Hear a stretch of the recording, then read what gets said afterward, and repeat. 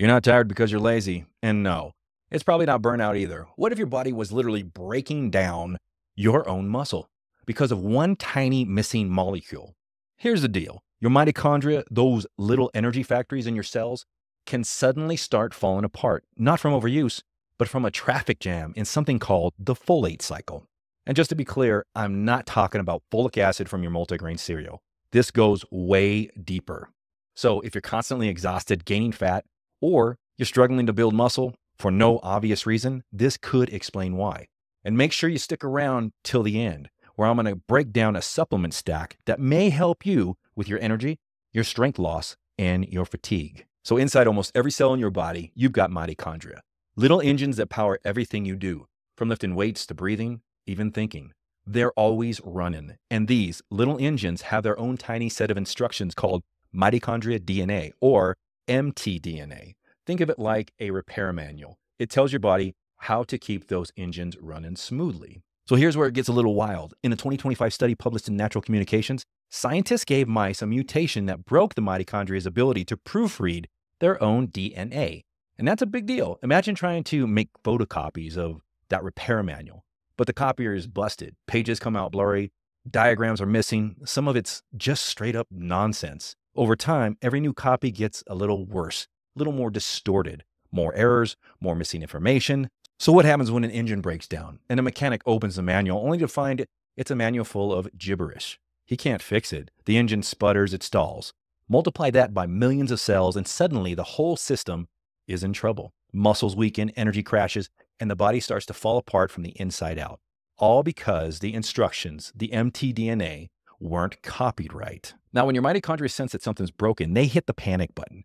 A built-in emergency protocol called integrated stress response, or ISR. Think of it like your cell's warning light system. When everything's running smoothly, it's green lights all the way. Nutrients flow, proteins are made, energy is produced. But when damage is detected, the ISR flips the light to red. It halts activity so the cell can pause, assess the problem, and focus on repair. That red light is helpful for a while. It gives your body a chance to recover. But if the ISR gets stuck and the light never turns green again, your cells stay frozen. Protein production stalls, energy output drops, and over time, this creates a chain reaction. Muscles break down, fatigue builds, hormones spiral out of control.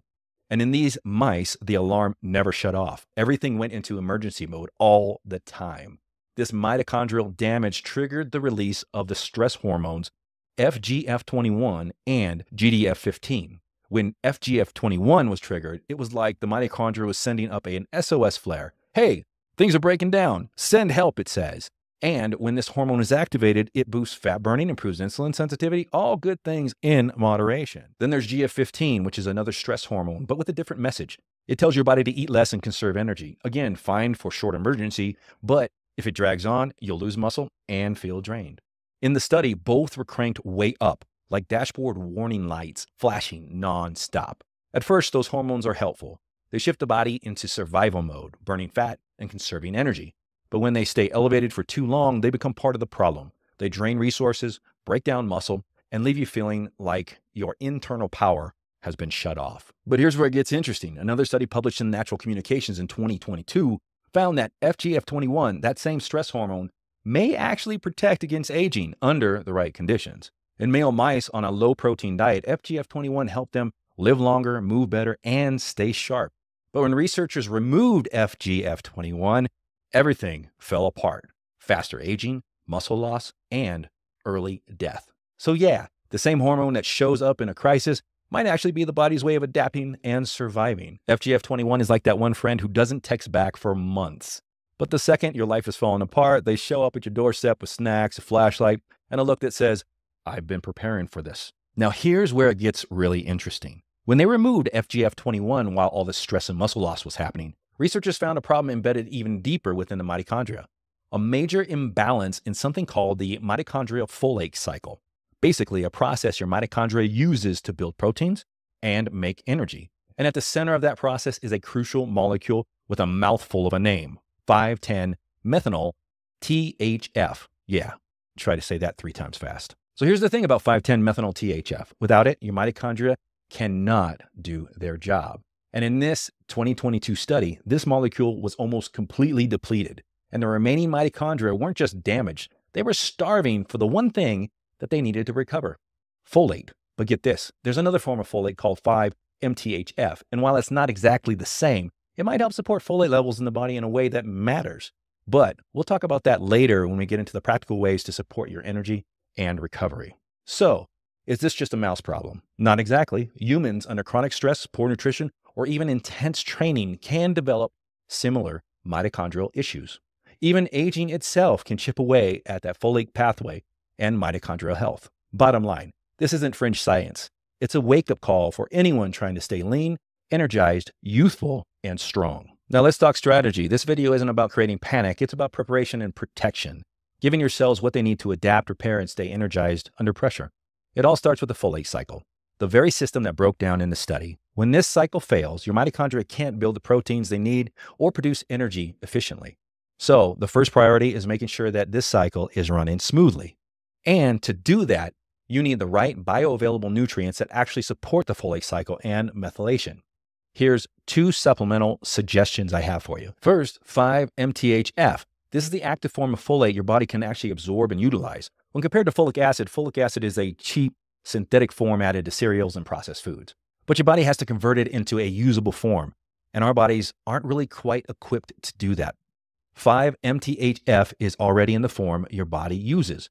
There's actually no conversion needed. This is the form you want to look for when you are supplementing. Then there's methylcobalamin, B12. This helps convert nutrients into usable energy and protect your nerve function.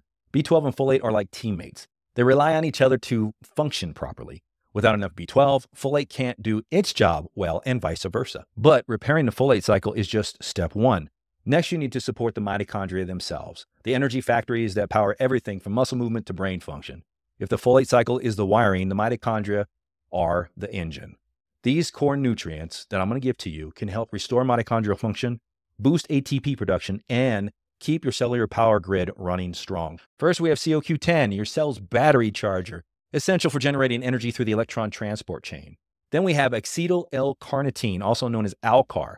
This acts like a fat Uber, shuttling fatty acids into mitochondria to be burned as fuel. Then we have magnesium plus the other B vitamins. These are the spark plugs of the metabolism, activating hundreds of enzymes your cells depend on.